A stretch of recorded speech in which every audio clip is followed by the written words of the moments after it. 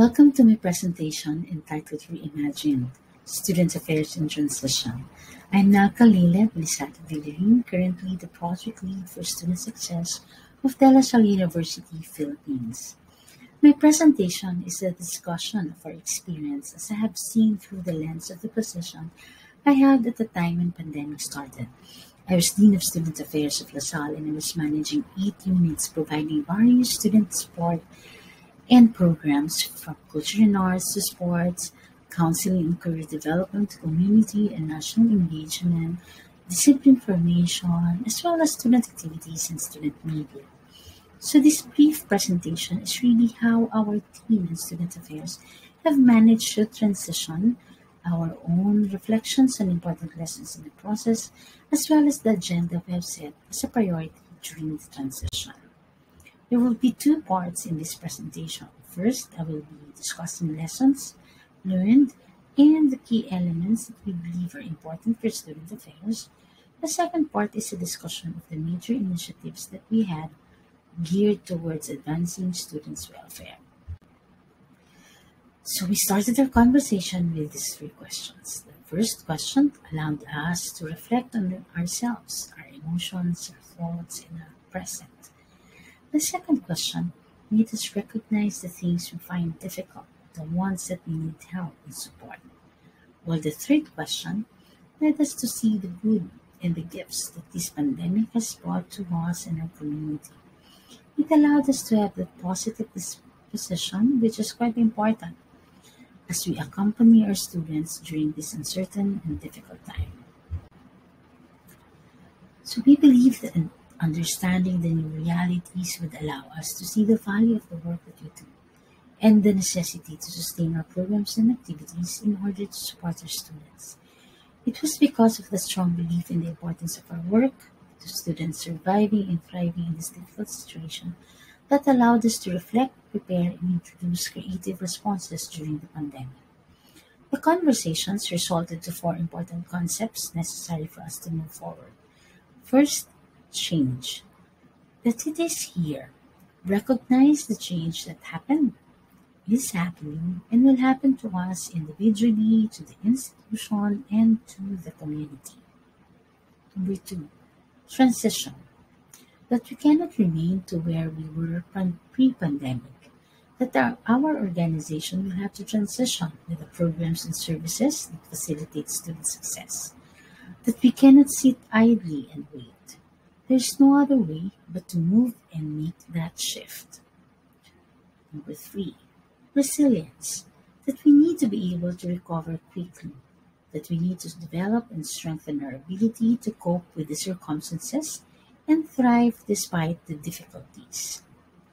And number 4, value. That there is a need for us to value the work that we do.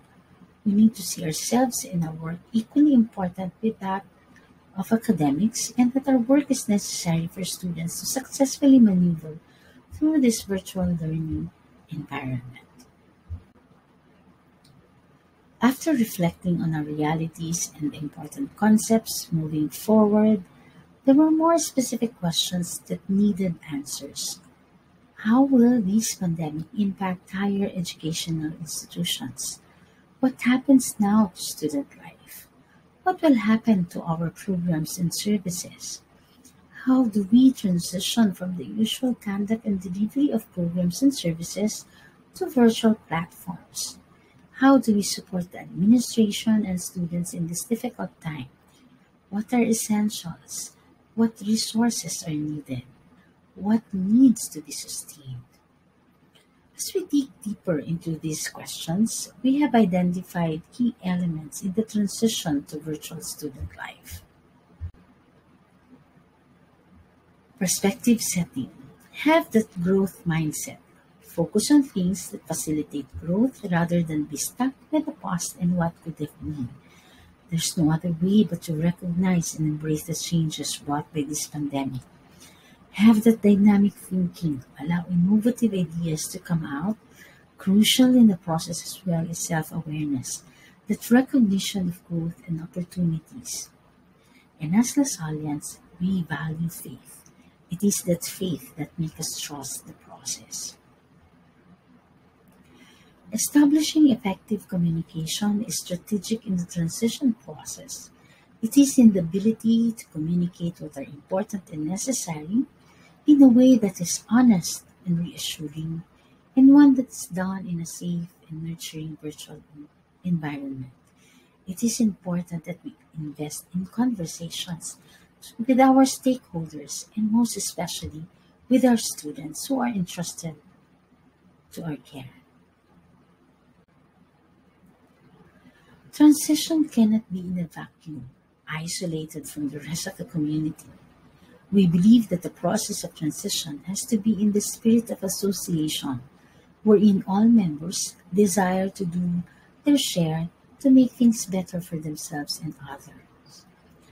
Foster creativity and collaboration, facilitate partnership, engage others, both internal and external stakeholders, in what is mutually helpful and beneficial. Strength in number is one of the things that we need to remember. Inspire productivity, innovate, deliver, and allow growth to take place. Think as a community, create that sense of community. It's what we call in the Philippines, we call it bayanihan, where everyone help each other for common good. Show concern for others. Help others to recover from possibly traumatic experience or from difficult circumstances in general. To look into resource opportunities that will allow you to sustain the services and create new ones. It's important to be practical because resources are limited. We need to get outside help if possible. Look for allies and explore opportunities with less or zero resources. Make it work for you. These four elements have helped us in our transition process. We did not only sustain current programs and services of student affairs, but also help us launch new initiatives that have been in the pipeline pre-pandemic, but did not see the urgency until now. So allow me to briefly walk you through some of our initiatives that made student welfare and student success a priority. Among the many initiatives that we have seen to be important, particularly during the pandemic, are these four major programs. The Solid Student Welfare Program, Safe Spaces and Inclusion, online community platforms, and student success. We have been meaning to establish the welfare program for students even before pandemic. It has been our desire to promote and help create a culture of caring among members of the Lasallian community. This pandemic, however, highlighted some sad and unfortunate realities of our students. It prompted us to find ways to set up the various support services under LSWP. The LSWP designed to respond to students' needs and well-being. It identifies needs and support for students who are in difficult circumstances, provides timely assistance to students in need, and creates a platform for the silent community members to nurture the culture of caring, and finally to develop a network of mentors and caregivers. The LSWP have 9 support components that are available to students, the funding of which came from student organizations, parents, alumni, and other external partners. Under this program, we were able to support hundreds of students who needed help during the pandemic. We were able to extend medical assistance to students who got sick or had family members who needed medical care, distributed emergency relief for families of our students who lost jobs during the pandemic, and supported our students who needed laptops or internet Wi-Fi devices. With the help of the university student government, there were students who were given tuition loans and grants. LSWP has been sustained through the generosity of members of the community as well as its external partners, and we continue to pray that this program will be strengthened by the help of other people and the community of the LSU. Creating virtual communities that will duplicate the kind of support that our students need are vital in the transition. Immediate attention were given to students who were stranded during the lockdown. Thus, we had a Tough Life, a Facebook group for students living within the area of the university. These provided information as practical as where to get staff or buy supplies. It also provided student affairs a way to connect with the students living away from home. We also have learned to use different social media platforms to communicate and connect with our stakeholders, especially our students. The De La Salle University has started the conversation on creating formal structure and integrated support programs for students. There have been support services that are made available to students, and many of these have already been running for years. But we believe that it's important to look into how we can better these services and, if needed, provide additional interventions or support programs so our students can have a meaningful experience and successfully achieve their academic goals. We are in the process of establishing the Center for Student Success and hopefully be able to finalize it before the end of this academic year in September. For now, we have introduced support programs already, and among these um, are our Success Learning Series, academic tutorials, and review classes to shine or our success habits in a network environment. We hope to prioritize students' well-being and also help develop the skills for students for self-regulated learning. Finally, among the priorities of the university, which was advocated strongly by Student Affairs together with the University Student Governance, the adoption of university policy on safe spaces. Pandemic has put so much people at risk, not just from the virus, but from other forms of violence. It is very important for Student Affairs to be at the forefront of this advocacy and engage the community in conversations that will create that safe spaces for all.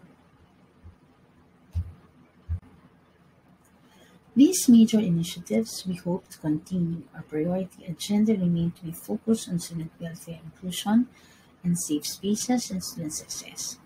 The pandemic has challenged us mentally, physically, and psychologically, but we cannot be distracted from what truly matters, especially for our students. The lessons we have learned from this experience hopefully will enrich the profession and allow us to look into our work not just as an add-on but an important component of quality education. That despite pandemic, the area of student affairs should be a priority as well. Thank you for joining me. I hope that you have learned from this brief session. This is Naka Leila Villarin from De La Salle University, Philippines.